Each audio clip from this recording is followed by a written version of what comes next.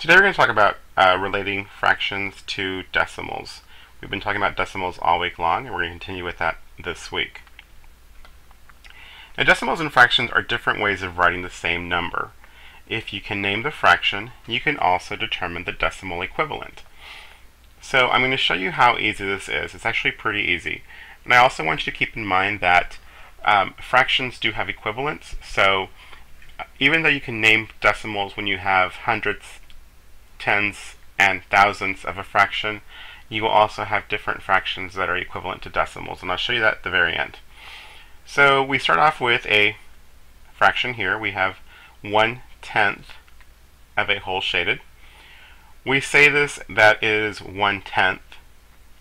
Now to write this in decimal form, I just have to remember my decimal place value. I have ones, tenths, hundreds, and thousands. And so I would write 1/10 as 0.1. And that is 1/10.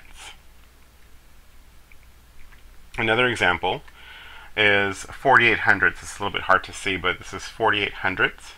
I write that as a fraction as 48 over 100. I say this fraction as 48 hundredths. And I write this in decimal form as 0.48. And that's 48 hundredths. So let's look at another example here. Here I have a decimal model, and I have 6 out of 10 parts that are shaded. So I have 6/10 that are shaded. So to write that as a decimal, I would write 0.6. This is my tenths place. And now to simplify this fraction, I'm going to find common multiples of 6 and 10. Well, they're both even numbers, so let's divide this by 2 and see what we get. 6 divided by 2 is 3, and 10 divided by 2 is 5. That gives us 3/5.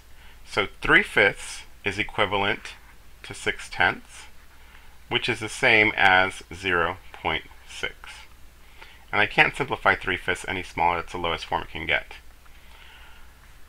Our other example here, we have 55 hundredths shaded.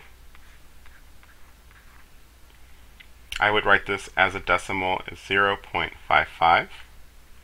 Now I know that 55 and 100 are both products of 5, so I'll divide both of these by 5.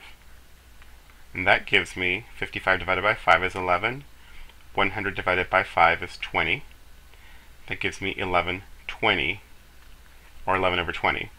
This fraction is in simplest form. I can't divide or multiply this any further. So 11 over 20 is the same as 55 hundredths, and 55 hundredths is the same as 0.55 as a fraction. In our last example, we have 18 out of 1,000 shaded, or 18 thousandths. I write this as 0.018, 18 thousandths. Again, I'm going to divide this by 2 because it's an even number.